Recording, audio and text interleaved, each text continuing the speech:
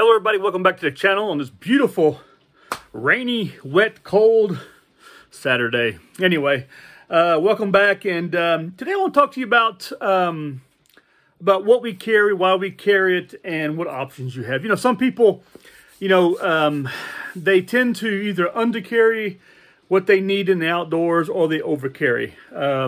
Those who've done it for a while, they have it just really dialed in very well, and they know exactly what they need. And yeah, so I'll tell you what I do.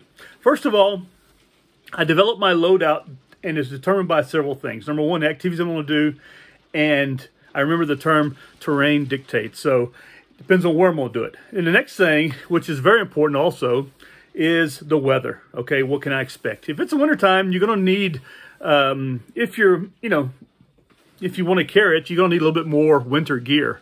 And that is, you're going to need to increase some of your volume, okay? Of course, we really like to be able to go out there with that 30-liter rucksack and go as light as possible. And you have people who really do a lot of lightweight super camping. Matter of fact, I saw a video. I follow a lot of them, and there's one guy I was looking at the other day, and he kept complaining about how cold it was. But I saw a few things that he could have done to have made it better, and then they had problems with they were limited to the type of trees around the area that they could take and process, because they didn't have a saw on them, they didn't have an axe, and their knives were only these small knives, because they are more worried about the weight than they are about the what ifs, the emergency, and this kind of stuff. They even tend to carry really small first aid kits and this kind of stuff, so these are all factors involved that's in it. A lot of people go either that extreme where you're undercarrying. Well, that's fine if you carry the right items with you, but the less you carry, the more you need to have inside your head. So of course they're carrying a tent, which is a nice lightweight thing to have, But the question is, if they don't carry a tent, can they build a structure? Okay, or do they have that ability? And does it really matter to them? So I mean, if you're going to go and stay in chalets like we could do in Switzerland, here you have these chalets, that kind of stuff. You can get away without having a tarp, or a tent or something like that. But if you get into a situation where you need to, a storm hits real quick or something like that, you need to take cover. It's good to have some kind of overhead cover for yourself, or the ability to build something very quickly. And then it's good to have some tools. Sure, you can get out there toolless, and you could come up with something. But you know what? It's best to have, like I said, the 5 basic tools. Now that goes to the other extreme. You have people, I've seen them, their packing lists, and they've got 3 and 4 knives with them. It's like, what the hell are you doing? You need 3 or 4 knives with. You only have 2 hands. So I mean, one good knife is enough. And then if you're going to have some more tools with you, take a saw, the next, and then take an axe. The reason why I put it in that order, because you can take a good fixed blade knife with a lump of wood, and you can split wood with it. You can even through smaller trees, you can actually cut through it with a knife. Or at least enough so you can tear it down. But I carry a fixed blade knife, and then a saw, and then after that there's an axe, and then of course I always have my little Swiss tool with me, so I have some tools on that I can use. And then the last thing I carry is a crooked blade knife, because I can work. If I'm out there and I have the time, I'm not training somebody, giving instruction, I can just sit back and relax. I can get find a nice piece of wood, and I can make something with it. I guess make it, whatever. Sort of to go over the time. It's like it depends. It really depends. Anyway, so that's what I do. Also, another thing, some people, I mean, sure, if you want to carry 50 pounds of kit on you, out there, and you have the ability to do that, go for it. But I think it goes against what why you're out there in the first place. I mean, you can go car camping, and just set up in a nice spot somewhere, and just have your chairs, your table, your big tent, your music, all this kind of stuff. When I go out there, I really, except for nights to have a place to sit, like a stump or something. I prefer just to avoid all those other things, So I mean, I can build things if I need it, So, but Yeah. So I think it's something to be aware of and to be wary of. When so like I said, let's just say right now the season's now. It's wintertime. I just made a video on this for my other channel, but it's what do I add to or take away from my kit? First of all, like I said, I develop my kit, and then when I use it, when I get back, I see, was I missing something? Because what I do is I lay my kit out and look at it because I want to clean it. I want to make sure it's all there. I haven't lost something. I haven't broken something. And then I also look, okay, what did I use and what did I not use?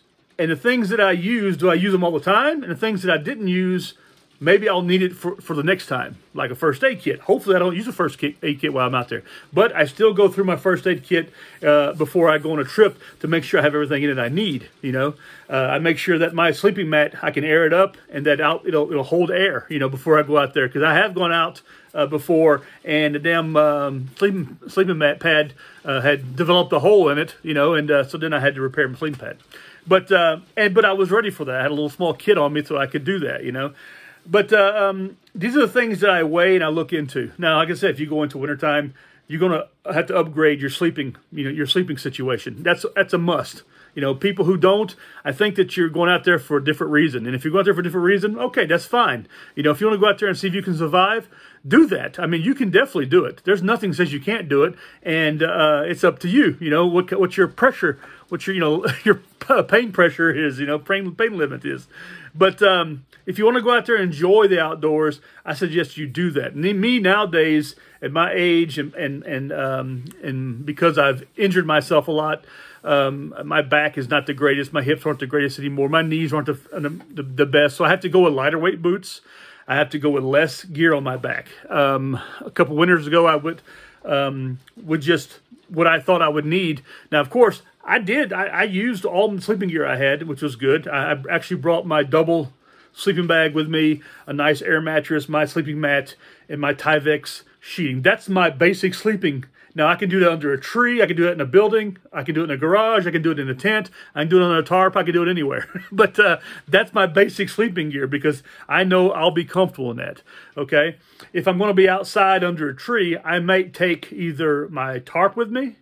I can wrap up in it if I need to, or just build a quick lean-to, or I'll bring my sleeping bag, bivy bag with me. And I have a couple of them, actually. A Gore-Tex one, and I have one that's made by Hilleberg, which is a really nice one, actually. It's not bad at all. And I've used both of them. They both work really well. The Hilleberg one's actually much lighter and takes up a lot less space. But, yeah, so... And then, of course, how I want to eat. Sometimes I go out there, and if I'm doing, like, several days of hiking, I'll just go light, and carry lightweight hiking food with me. Now, if I'm going out there and I want to enjoy my meal with my friends, we might want to have a fondue or raclette. We have some sausages with us. Might make some steak, some grill, some stuff, whatever. That's open. Might have a nice breakfast with oatmeal or whatever, and some bread with some cheese or whatever, Now, that's going to increase the volume and it's going to increase the weight in your pack. So if you do that for an overnight or a couple overnights, that's fine. But a long distance trip, that makes it a lot more difficult, But I do suggest you do augment even your lightweight meals. Throw some chocolate bars in there.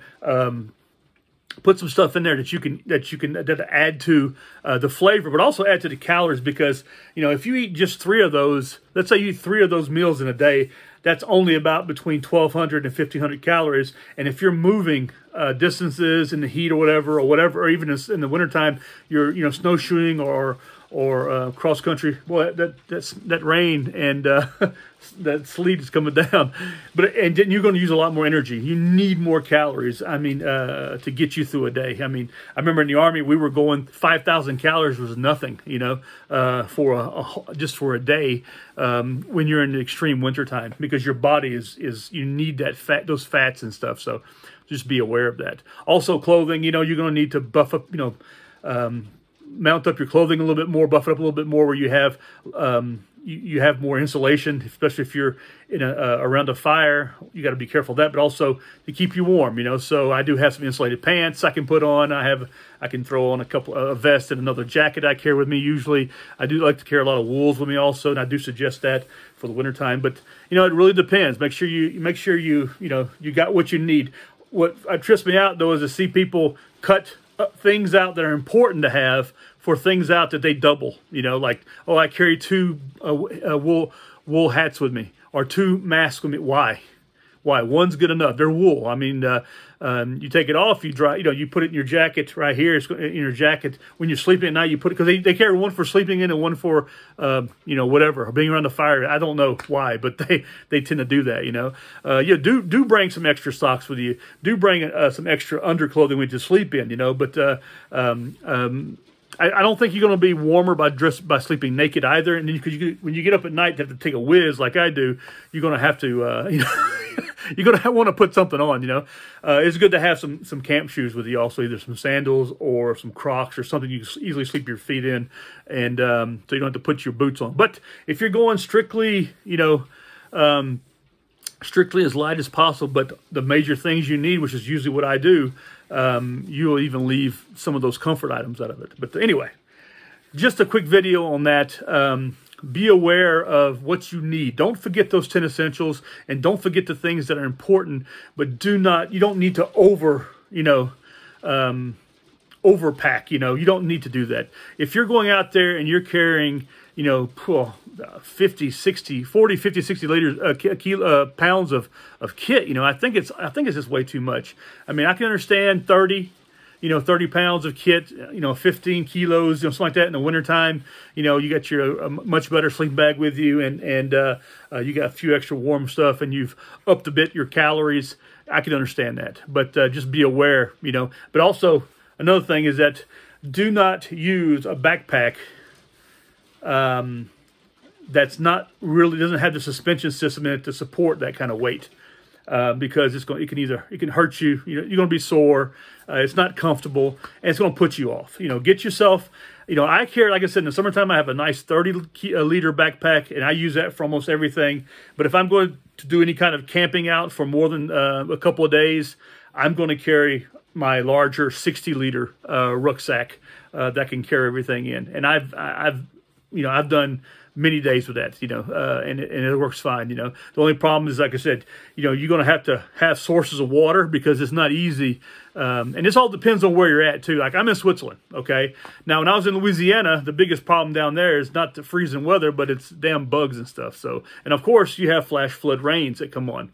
But when you go down to the lake, do some camping, that kind of stuff, we didn't need that much stuff, you know. But also back then we didn't have rations. We basically just had to bring the food with us, and you know, and 2 guys grab a cooler, and you got your cooler with all your extra stuff in it, and you sort of hike with that, you know.